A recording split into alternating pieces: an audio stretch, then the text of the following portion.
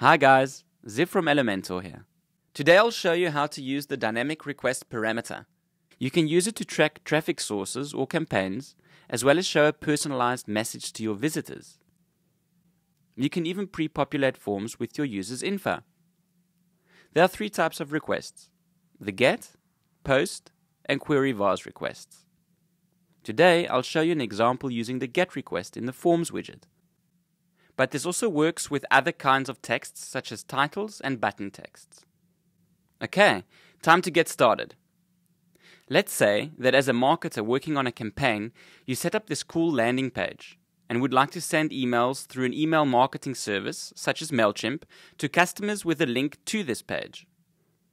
You want each customer on your mailing list to have their name and email filled in automatically on the form when they land on the page. With Elementor's dynamic getRequests parameter, you can attach parameter names to form fields and in doing so allow email marketing services to call upon them with unique URLs for each customer. This way, each email receives its personalized URL and upon opening it will autofill the form. Now, let's dive in and see exactly how to do it. First off, let's start with the name field. Click on it and go to the Advanced tab. Now, click on the Dynamic option above the default value field. In the drop-down, scroll down to the Site section and choose the Request Parameter option. It will appear in the default value field. In order to set it, click the Tools icon on the left or anywhere else on the field. In the Setting drop-down, make sure the type is set to Get. Now, go ahead and fill in your request parameter. Make sure they are unique names. I will type fname, referring to first name. In the Advanced drop-down, you can add static content before or after the dynamic element. And the fallback option allows you to add default static content for if the parameter doesn't exist. I'll show you how that works in the phone field. But first, let's go over to the email. Do the same as before, only this time type email for the request parameter. Now, go to the phone field and type phone.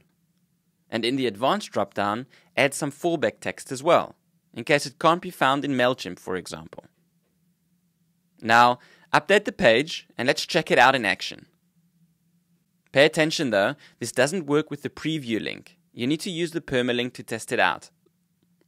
Email marketing services know how to read the parameter placeholders, such as fname and email, and they know how to replace them with the customer's personal details from a mailing list, basically generating a personalized URL just like you see here. Now, for this example, I set some fallback text for the phone field. And as you can see, the phone parameter doesn't have a value in the URL, indicating that it doesn't exist in MailChimp, for example. So let's load the page and see if the fallback text works as well.